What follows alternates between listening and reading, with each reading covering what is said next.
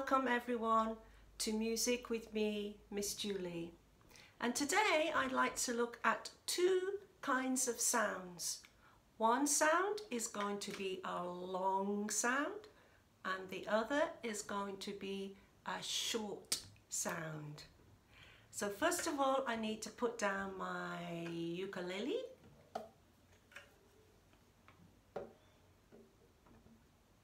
And I want to begin by showing you two pictures.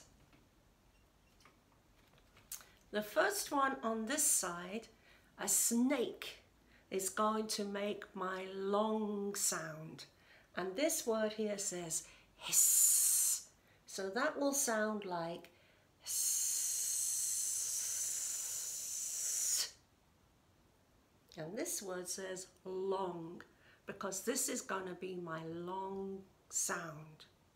Over here we have a crocodile, and this word says snap. Snap, rather like the snap of the crocodile. And this one looks like he's got a fish in his mouth.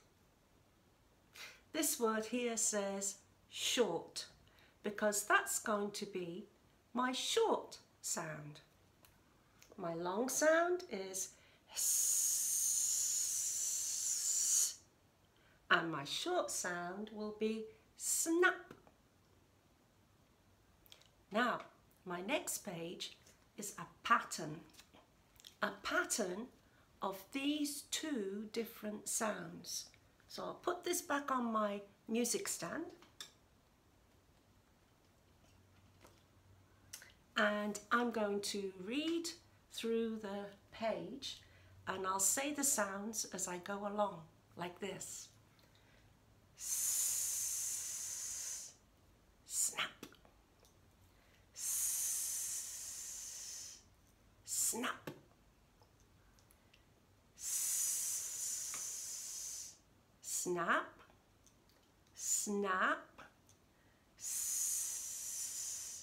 Snap,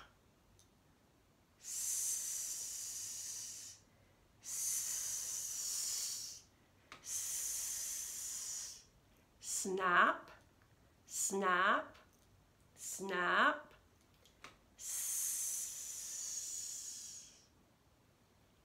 That would be a fun game to play with a friend. One of you could do the long sound of the snake, and the other one could do the short sound of the crocodile, the snap. But I was thinking, what do I have with my musical instruments that would be good for making a long sound, and what do I have that would be good for making the short sound? And these are two things that I chose. The first one is my rain stick. And if you listen to a rain stick,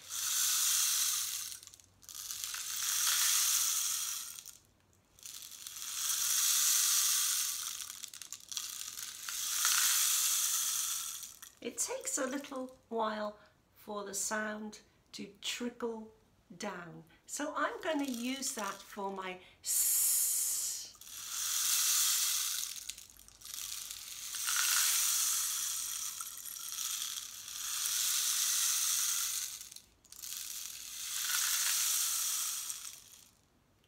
And then I had to think hard, what could I use for the crocodile? So I'm going to swap over, because I decided to use my clappers. And the clappers look a little bit like a maraca, a shaker, but the two pieces of wood on either side here snap together a little bit like the crocodile's jaws. Sounds like. So I thought that would be good for my snap. So this time, what I'm going to do is I'm going to read through my page again, but I'm going to use the two different instruments, my clappers and my rain stick. It's a little bit tricky, you've got one in each hand, but if you were doing this with a friend it would be easier. So starting here, the first one is hiss and then snap. Same again, hiss and snap. Now I'm on this line, I would do hiss, snap, snap. All the way here now, that's another snap. Snap.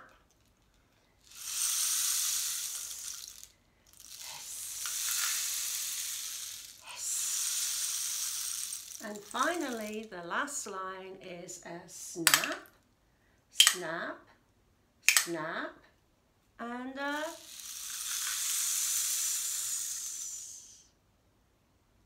so those were two that I thought of, but you can probably think of some more instruments that would make a long sound or a short sound.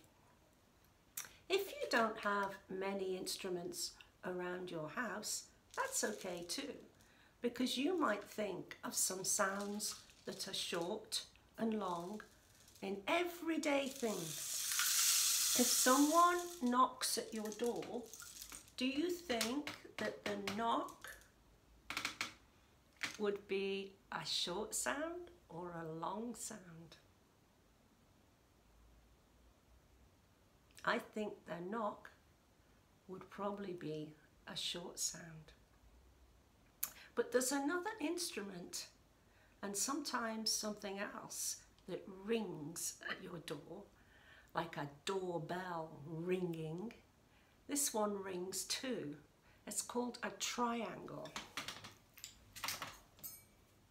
And I want to tell you that things that ring often last a little bit longer.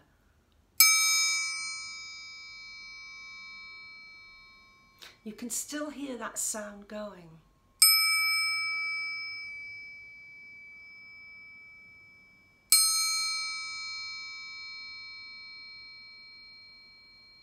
And things that we knock together, like the clappers knocking together, they're often a short sound. So if you have some wind chimes outside, maybe they make a long sound.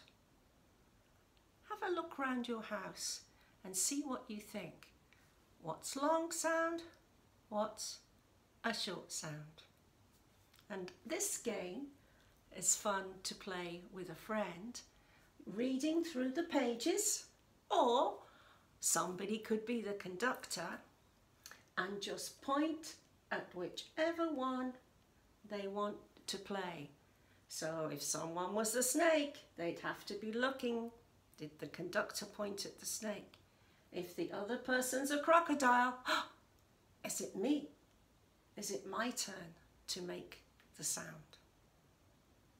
I hope you enjoy playing a long and short sound game. But for now, get back the ukulele, because it's time for me to say goodbye, goodbye, goodbye to you, goodbye, goodbye, and how do you do?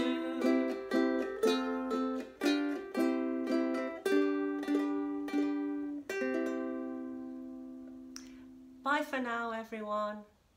Bye for now. See you next time.